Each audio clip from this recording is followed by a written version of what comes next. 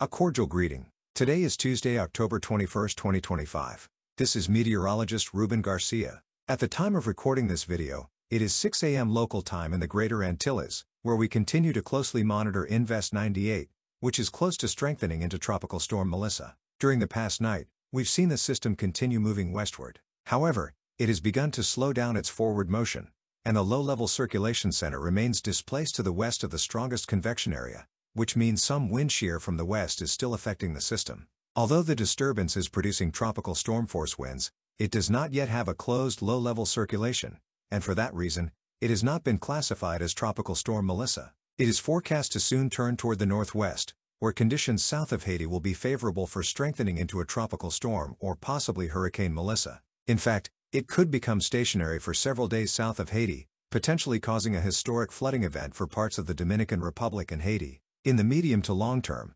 uncertainty remains about whether it will turn northeastward or move into the Western Caribbean. Regardless of which scenario occurs, heavy rainfall is expected for the Dominican Republic and Haiti, where residents should prepare for a prolonged rainfall event and significant flooding.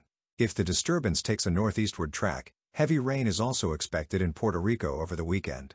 However, if it continues westward across the Caribbean, it poses a greater risk to Jamaica and Cuba. The scenario in which it moves toward the Western Caribbean currently has more model support, although some models still show a turn toward the northeast.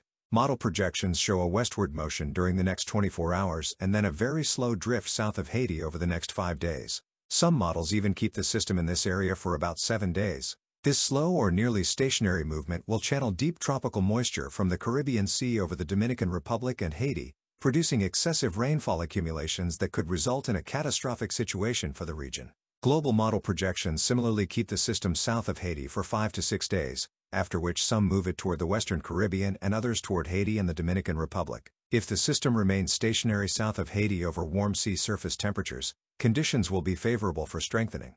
Intensity models already show the potential for a Category 2 or 3 hurricane developing within 6 to 7 days once Tropical Storm Melissa forms and intensifies into a major hurricane. Looking at the ensemble members of the American model, we see a large discrepancy among different scenarios, some moving across the Dominican Republic and Haiti, and others tracking toward the Western Caribbean, threatening Jamaica and Cuba. The European ensemble shows a similar split, though the majority lean westward toward the Western Caribbean. In that case, the system could strengthen into a major hurricane as it moves toward Cuba and the Bahamas. The Google AI model ensemble has also shifted notably, with most members now keeping the system stationary south of Haiti before turning it westward, posing a serious threat to Jamaica and Cuba. Some of these runs even project a Category 4 or 5 hurricane moving through that region. Only a few now show a track over the Dominican Republic or north of Puerto Rico. When analyzing all ensemble members, 2 possible scenarios clearly emerge: one track over Haiti or the Dominican Republic, and another into the Western Caribbean. Once again, the westward scenario appears to be gaining support among models. Let's review the latest global model projections. Starting with the European model, it shows a tropical storm forming within 24 hours and remaining nearly stationary southeast of Jamaica from Thursday through Saturday. Early next week, it moves westward across the Western Caribbean, strengthening into a major hurricane passing near or over Jamaica and Cuba between Tuesday and Wednesday of next week, and then tracking toward the Bahamas by Thursday morning. Thus, the European model continues to favor a path toward Jamaica, Cuba, and the Bahamas, with tropical storm and hurricane force winds affecting parts of Haiti, Jamaica, and eventually Cuba. Even if it does not cross the Dominican Republic or Haiti directly, deep moisture from the Caribbean will still produce rainfall accumulations of 250 to 300 millimeters, 10 to 12 inches, over the next 5 days in those countries. That westward scenario would be the best outcome for Puerto Rico, where the heaviest rain would stay offshore. Now, looking at the American model, it develops a tropical storm within 24 hours, and rapidly strengthens it into a Category 2 hurricane but turns it northeastward, crossing over Haiti and the Dominican Republic with a slow motion across the region. In this scenario, the Dominican Republic and Haiti would face the worst impacts, and Puerto Rico would also experience outer rain bands producing heavy rainfall and tropical storm force gusts. For example, the American model projects hurricane force winds affecting parts of the Dominican Republic and tropical storm force winds over Puerto Rico during the weekend. Rainfall accumulations could range from 400 to 500 millimeters, 16 to 20 inches, in the Dominican Republic and 8 to 12 inches, 200 to 300 millimeters, in Puerto Rico and the Virgin Islands.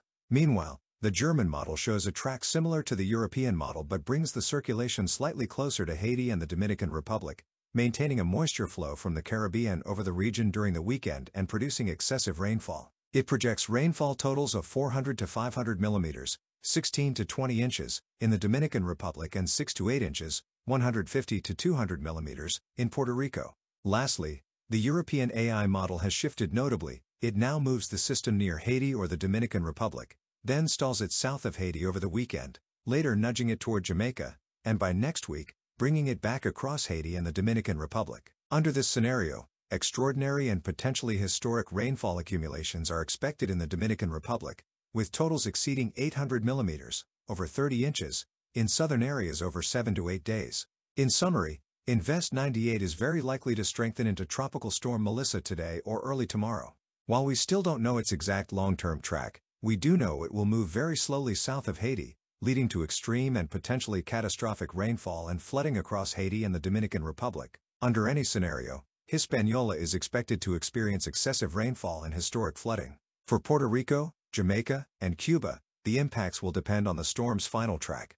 If it crosses Hispaniola, Puerto Rico could see 8 to 12 inches of rain over the weekend with limited effects in Jamaica and Cuba. If it follows the European model's path, Jamaica and Cuba could face a major hurricane impact, while Puerto Rico experiences minimal rainfall. My recommendation this morning is for our followers in the Dominican Republic and Haiti to prepare for widespread flooding over the next 5 to 7 days. Residents of Puerto Rico, Jamaica, and eastern Cuba should continue closely monitoring the evolution of the future tropical storm Melissa. Under this special coverage, I'll record another update this afternoon. Stay tuned to the YouTube channel, and to avoid missing any updates, please like this video, subscribe to the channel, and click the notification bell. I hope you all have an excellent day. See you later.